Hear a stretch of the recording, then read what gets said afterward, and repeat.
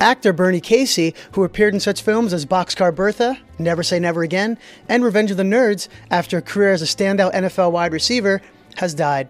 He was 78. Casey, who also starred in Cleopatra Jones and several other blaxploitation movies of the 1970s, passed away Tuesday after a brief illness at Cedars-Sinai Medical Center in Los Angeles, his representative told The Hollywood Reporter. In the 1977 Warner Brothers drama Brothers, Casey distinguished himself by portraying a thinly veiled version of George Jackson, a member of the Black Panther Party who was killed in what officials described as an escape attempt from San Quentin in 1971.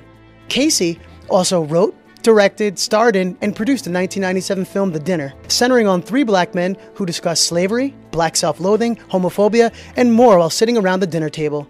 The actor appeared in numerous other films, including Bill and Ted's Excellent Adventure, Sharky's Machine, Hitman, and Maury.